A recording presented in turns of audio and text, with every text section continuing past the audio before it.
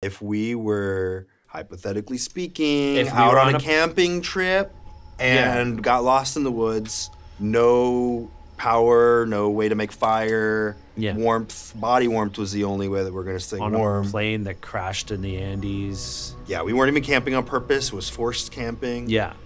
If there was a spooning situation that had to happen, bodies would probably fit together if I was in the back more. I think so, yeah.